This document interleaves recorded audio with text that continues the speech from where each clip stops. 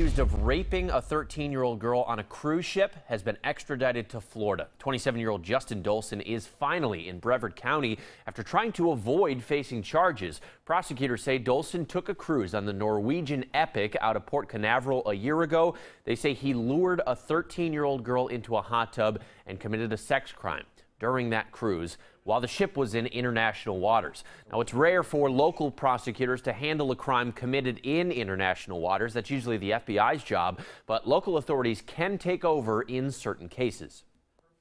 The state of Florida can take the charges when something happens in transit or in international waters, as long as it's not in the port of another country.